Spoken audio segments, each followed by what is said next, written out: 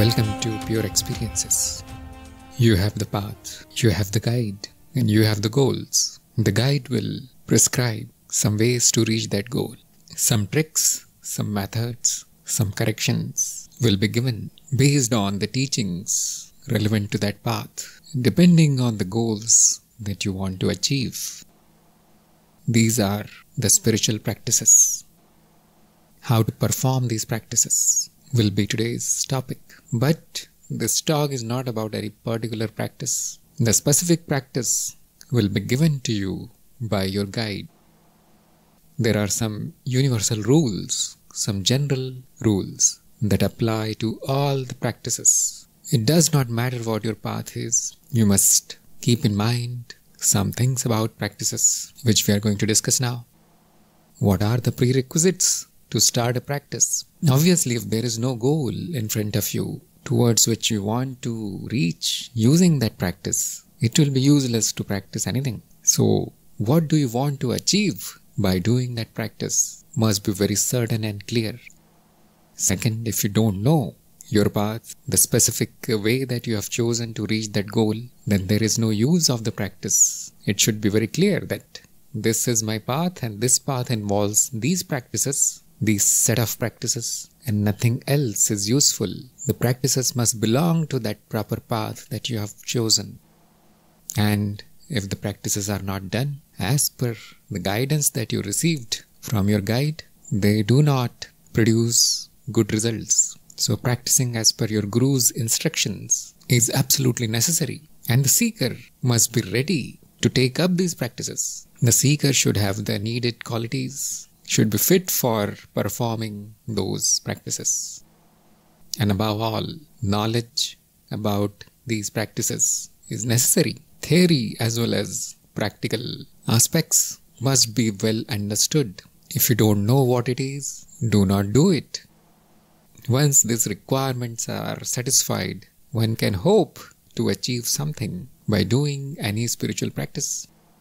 Before doing the practices, you should check some things. Usually, the practice is given because there are some obstacles or resistances and they need to be removed. What stands between you and your goal, that will be your obstacle. Find out, do you really have that obstacle? Is there a resistance there somewhere? And check whether the practice is designed to treat it, to remove it. This is probably the most important check. A specific kind of obstacle will require a specific kind of practice. And if there are many obstacles, there will be a set of practices. Double check if your practice is really suitable for the kind of obstacle that you're facing. If there is no obstacle, obviously there is no need of any practice. You are already at your goal. But usually that is not the case for majority of seekers. They need to do some practices. Or sometimes the practices are like a course correction. They are prescribed to stay on the path or to stay on the goal, not to diverge from that position or to simply enhance your achievements further. So these things must be very clear in the mind of the seeker. If not, you should always ask your guide. And that is why it is useless to practice anything without a guide. Only a guide knows what to do, what will be useful, what is required, what is necessary. Usually, a seeker does not know all these things. Just like a patient does not know what is the disease, what is the cure, what are the complications, how to do the surgery. The patient needs a doctor. In the same way, a seeker needs a guide or a guru or a teacher. Depending on the practice, some very specific instructions will be given, such as the time at which it should be done. It can be morning, day, night, evening, and the duration for which it should be done. While practicing, you should check whether the time is right. Sometimes a specific kind of food will be prescribed. It is not that the food has some magical qualities, or giving up some kind of food will magically make you capable of reaching your goals in one night. But probably the recommendations about food are simply because they clear up some obstacles. They help in making the practices go smoothly.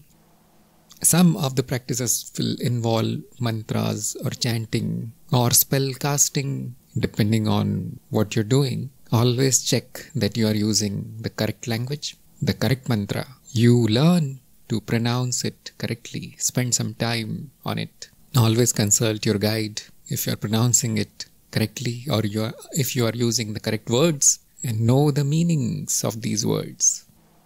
Some of the practices will involve idols or some other equipment, and the instructions are very, very specific about these things. The form of the idol, the colors, the method of invocation, rituals, everything is very, very precise. Always double check.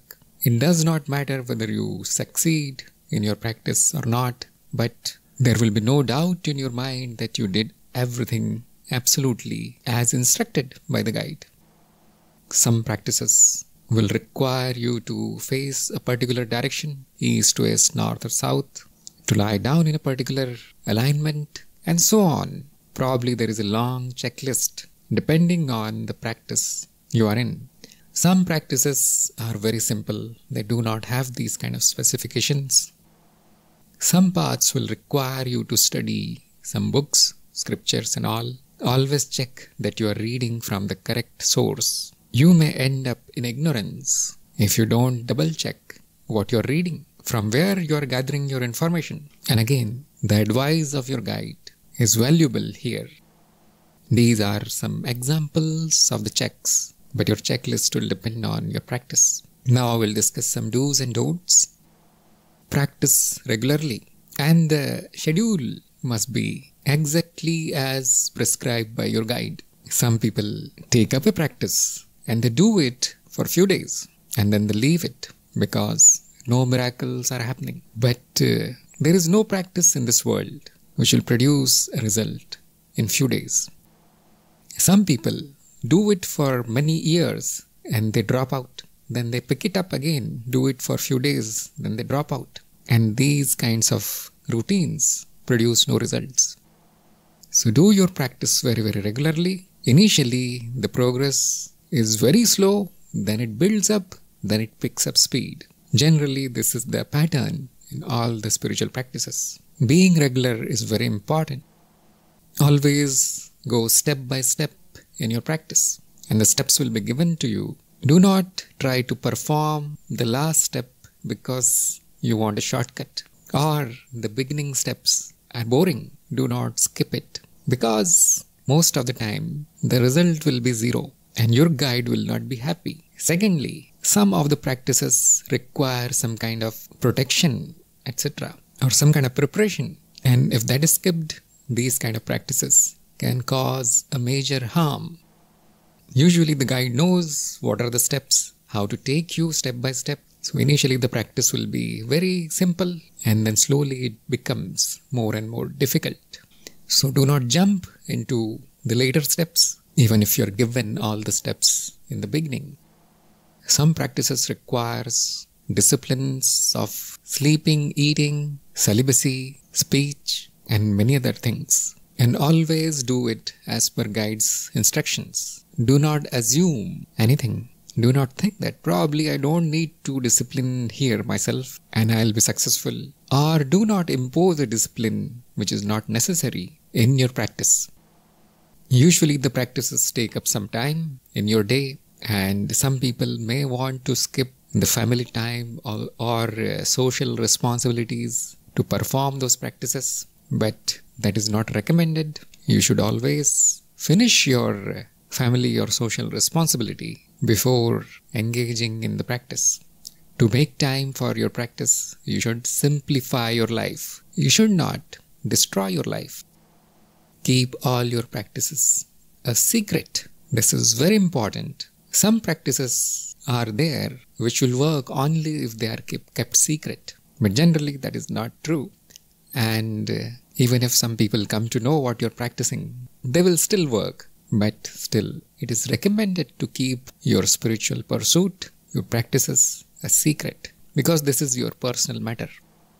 Sometimes when your family or other people, friends, when they come to know about your practices, they get terrified because you are doing something which is new for them, which is unusual for them, especially in countries where spiritual practices are seen as strange. In spiritual countries, older civilizations, this is not a big problem. But if you're living in a city or a materialistic country, then people can become an obstacle if they come to know.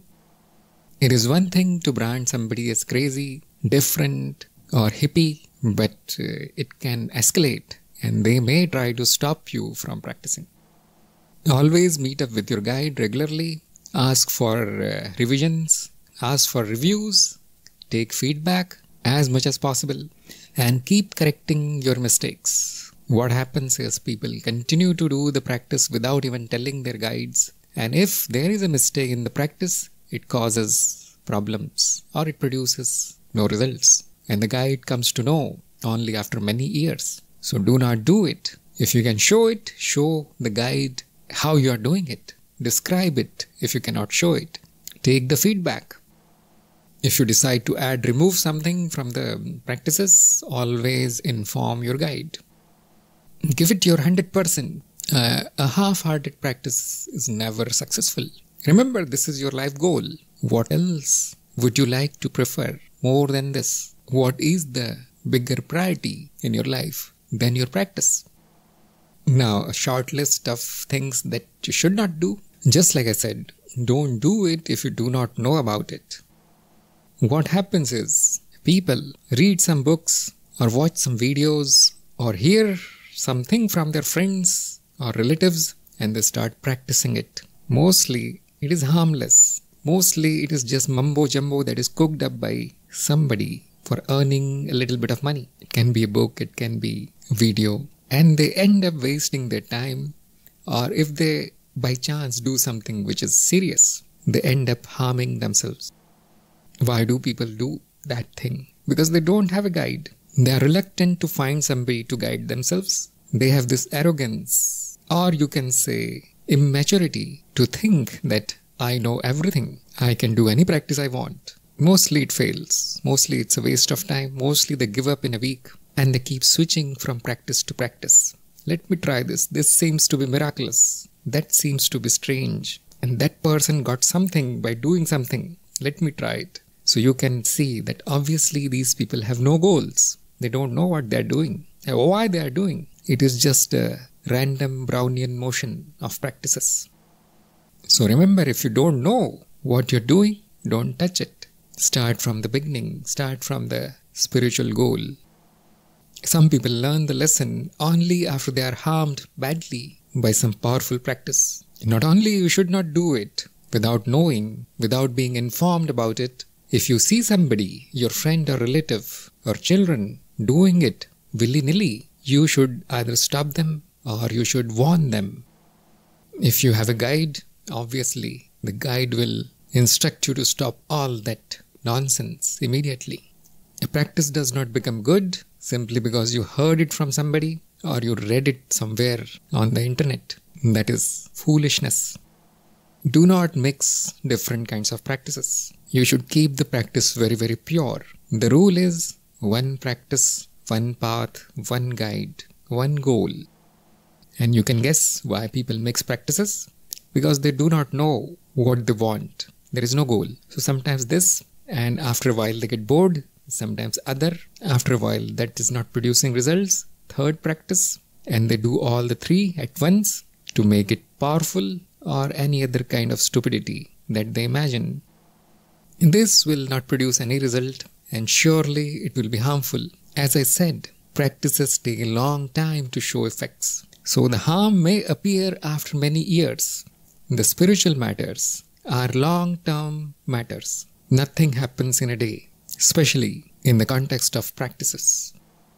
Why do people mix practices? Because nobody is overseeing them. Nobody is there to tell them this practice is wrong or you have mixed something from the other path into my practice. They don't have a guru.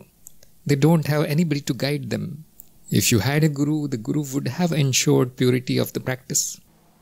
It is not that it is forbidden to mix practices, but it should be well-informed decision. And sometimes the guru will ask you to mix something in there. If he or she thinks it will help you, just like a doctor can mix some medicines if the doctor thinks it will help you. But you cannot mix medicines yourself and treat yourself using random medicines. That will be suicidal. The only thing is medicines show their effects in hours and spiritual practices takes years. Remember, if something goes wrong, probably even the guide does not know how to fix it, because these are not physical or mental issues. These are spiritual matters. The knowledge about these things is surely not much. Many of the practices are not well understood. That is why a very experienced guide is needed. If your practice is very heavy, the more experienced the guide will be. For doing a 5-minute meditation, probably you don't need that talented guide. If your practice is causing you pain, discomfort, immediately stop it and consult your guide. Because usually the practices are not supposed to do it. Usually the practices are supposed to bring peace, quietness, happiness, joy, good feelings, positivity. If they are causing pain and discomfort, something is wrong. But there are some practices like yogasanas where the body can pain a little bit initially. Just like when you go to gym and lift weights, initially that will be a painful experience for a few days. But as you build the muscles, it will be a joyful experience. Same way, initially the body can take some time to adapt to the practice. But if the duration of the pain is unreasonable, always discontinue, consult your guide. Usually a sign of faulty practice is that it causes discomfort. And in case of practices that involve body, sitting for a long time or standing for a long time, the reason is obvious. But if the practice is not heavy on the body, does not involve muscles and bones, for example, a breathing practice or a meditation practice, and if it is causing pain and discomfort, then immediately you should discontinue it. It is very clear that the practice is faulty or it is not suitable for you. Some practices are of purely mental kind or even beyond mind, and they cause indirect symptoms such as fear, anger, anxiety, some kind of madness. I'm not going to name the paths or practices here just to keep everything politically correct, because people don't like anybody to say anything bad about their favorite practice. But you can guess. And this series is obviously for newcomers. Probably they won't feel bad about these things because they are not invested in their practice. But there are practices that can cause such symptoms. And if it happens, you should immediately stop it. Ask your guide. Probably the impurities are too many. Probably the obstacles or resistances are huge. Do not imagine anything about your practice. Probably I'm doing this and that is causing that, for example. Or probably I should do it twice a day because I'm feeling so good doing this practice. And this is stupidity. It is always better to ask your guide instead of imagining something strange about the practice. Always clarify it with your guide. Do not assume things using your own imagination. The general rule is that if you are not well, if there is a disease, or if there is a mental issue, or you're going through some bad time in your life, the general rule is to not do any kind of practice.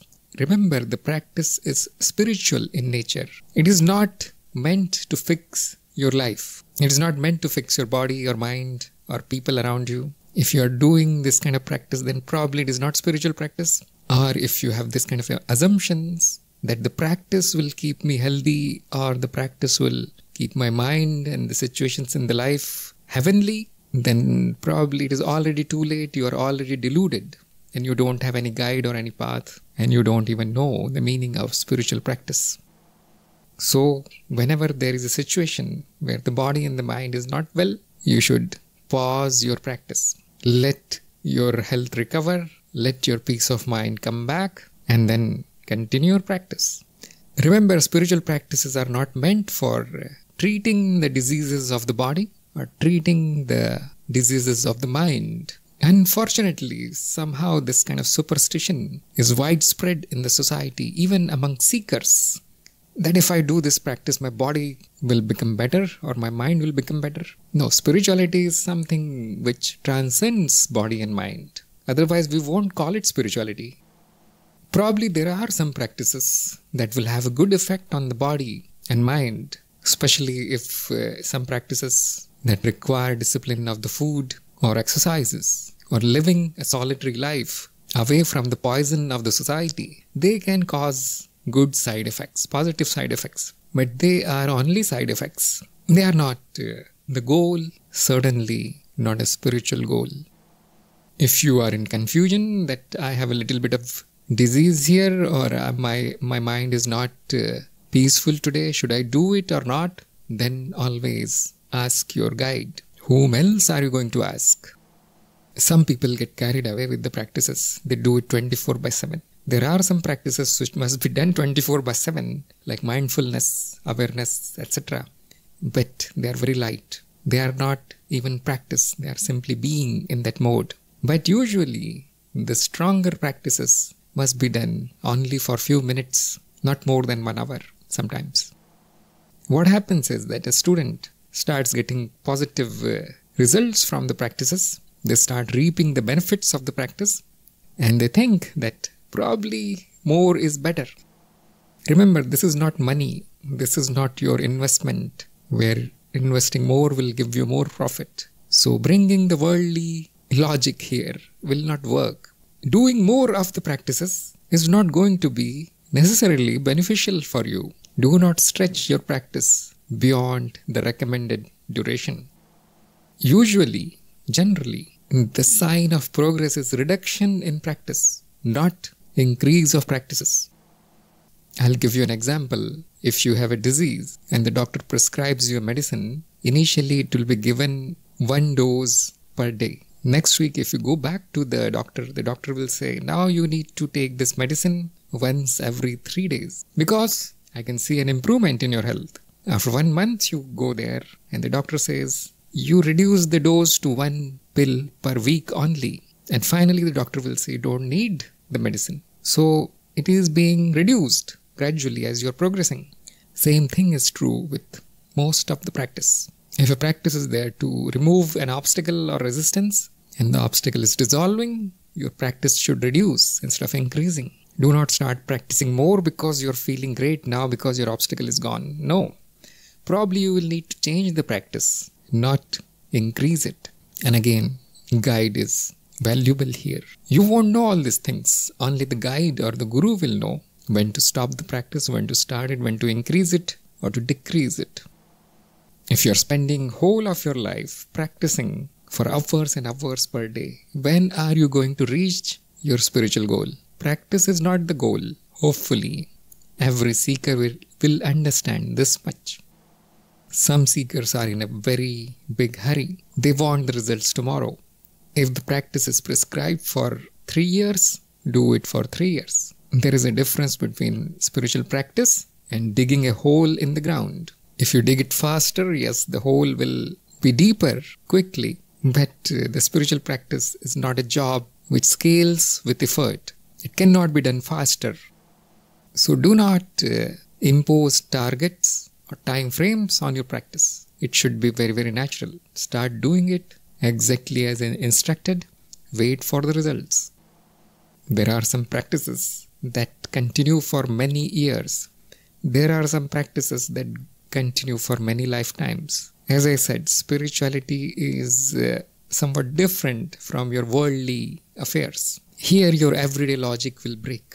Think from a spiritual angle always. Sometimes some practices produce worldly results. As I said, better health, better mind, better relationships. And the outsiders see it, that this practitioner is reaping the benefits of a spiritual practice. I also want great health. I also want peace of mind. I also want the same happiness this fellow has. And they start doing it. But spiritual practice is not this kind of monkey business. You cannot copy anybody. And you should not do it for worldly reasons. So what happens is, if a practice is suitable for somebody, it can produce some worldly benefits. But it may not be suitable for the person who is copying it blindly. It can also harm that person.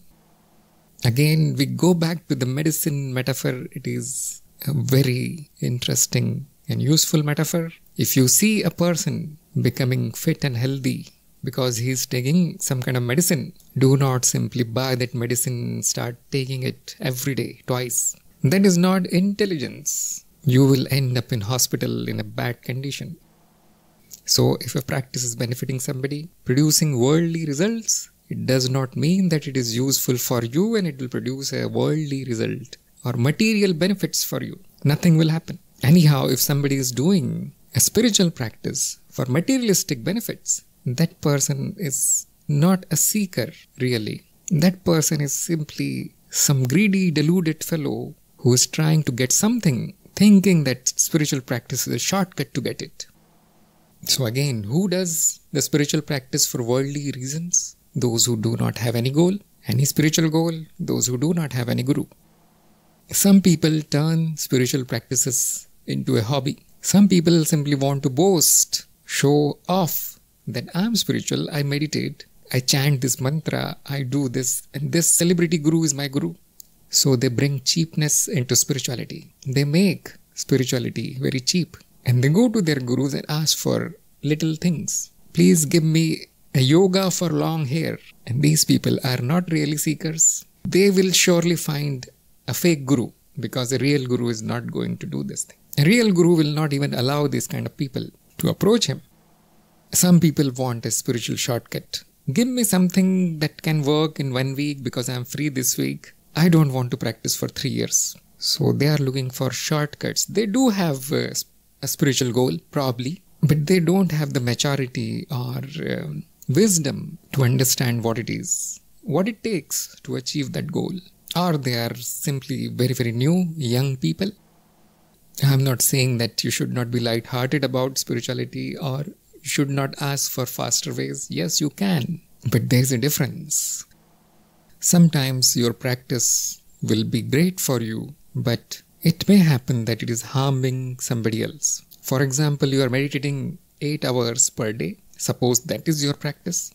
But then you don't do any job, you don't do anything, you are absent from your house and your family is suffering. Obviously, if you want this kind of practice, you should not have a family. But if you have it, then it is harming others. Now the karmic law is very clear that today you will benefit, but tomorrow you will need to pay for it. So if you see that you are doing something which is causing some kind of harm to other people, other creatures or the environment, you should immediately stop it. If it is producing results, don't do it more, just like I said. Overdoing your practice is not going to magnify its effect. It will probably cause some strange side effect or will cause some kind of harm. Some people, for some or the other reason, pretend to practice. Probably they don't like the practice, but to please their guru, or they have some other agenda. They pretend that I'm practicing this and this. And it can be simply to show off or to impress women, or there can be number of reasons. And these kind of practices obviously are not practices and they don't produce any results. So if a guru has given you a practice, do not pretend that you are practicing. If you don't like it, simply ask for something else. There are hundreds of practices. Usually the practice should make you independent. Usually most of the practices are to be done alone. Some of the practices are done in groups. But if you find that I cannot do this practice unless there is a partner or there is a crowd of people doing it with me, then probably it is not a suitable practice for you. Probably it has already gone faulty. So do not depend on anybody else for your practice. And you should not depend on your guide also for your practice. You should be able to perform it independently. The guide is just to consult, support you. If you are unable to practice without being with the guide or without keeping a photo of the guide in front of you all the time, then something is wrong. Some people fool themselves that, oh, this great practice, ancient practice is working amazingly. They are not able to evaluate the results. They keep fooling themselves that, yes, I am progressing. Probably that is because they don't have a proper guide or they don't talk to their guides. They are not taking the feedback also. Because a guide will stop you from fooling yourself. The guide will terminate your practice or give some other practice to you if it is not working. So if you fool yourself thinking that my practice is good, you will waste a lot of time. You will never reach your goals. Sometimes people get bad effects from the practices and they keep fooling themselves that no, this is not a product of my practice. This is not an effect of my practice. I'm good, I'm okay, I'm good to go. And they keep doing that practice. And again, this is happening because nobody is looking at them. Nobody is monitoring them. So always keep somebody as a check. Your fellow seekers, friends, relatives, and ideally your guide. Some people learn something, they get a benefit, they start teaching it to everyone. And the result is a disaster or simply waste of time for everyone. Because as I said, it is like a medicine. It should not be done. And obviously you should not teach it to anybody else. Only a guide can teach. Only a teacher can teach it to anybody. And the teacher decides whom to teach using his or her own strict criteria after testing, after trials. The suitability of the student is checked before giving them practices.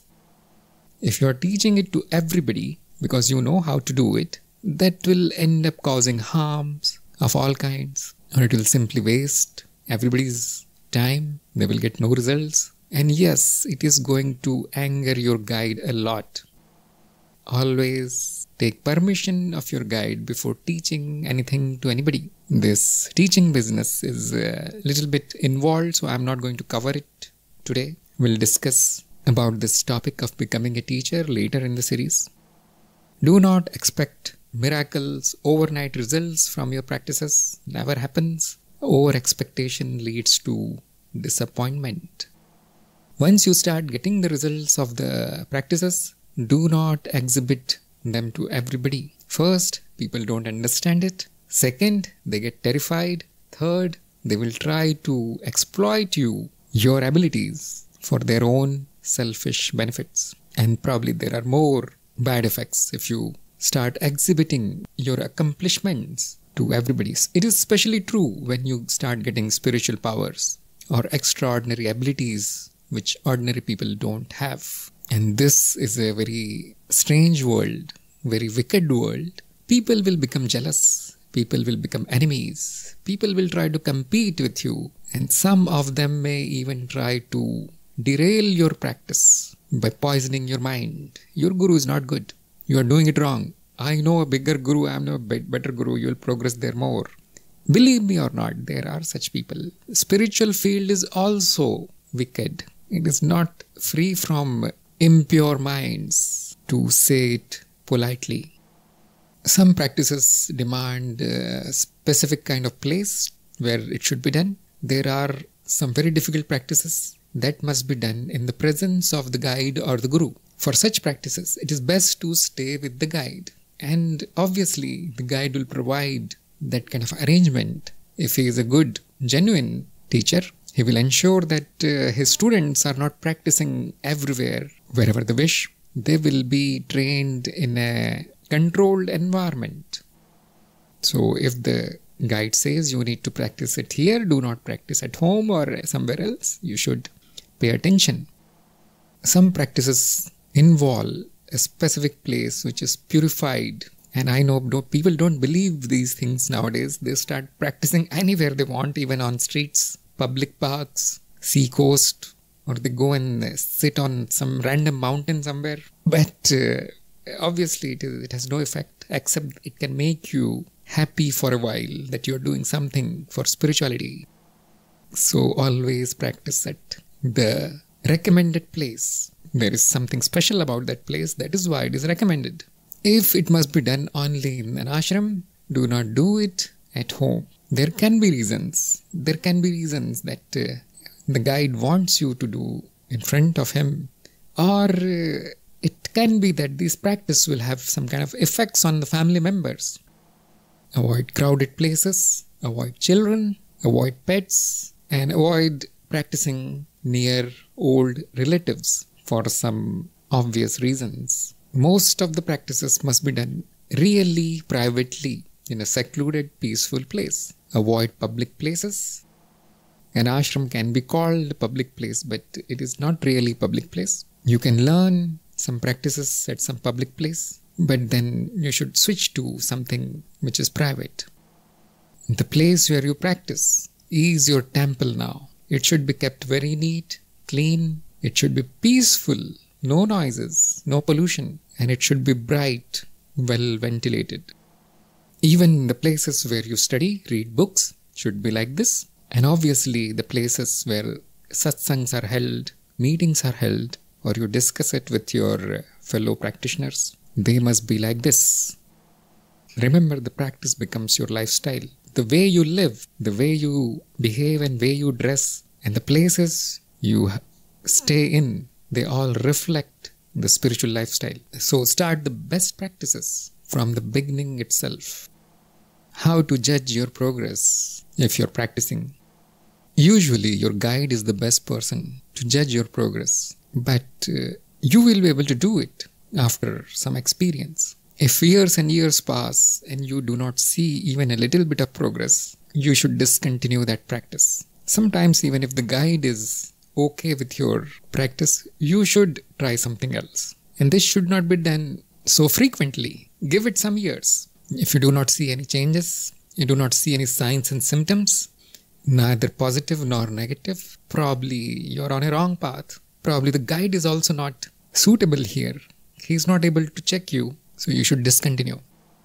There is no point of blindly doing it. Spirituality is not blind faith on practices or on the Guru. And certainly discontinue if it causes any kind of harm. And that should be judged after some time. If you immediately face some problems, you can ask your guide. But if it does not become better with time, you must discontinue the practice.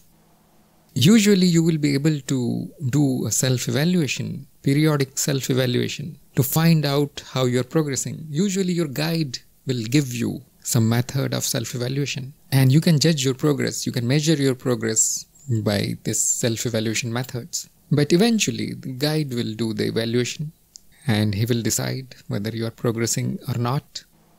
Always remember that this will not happen in few days or even few months. The guide knows when to do the evaluation.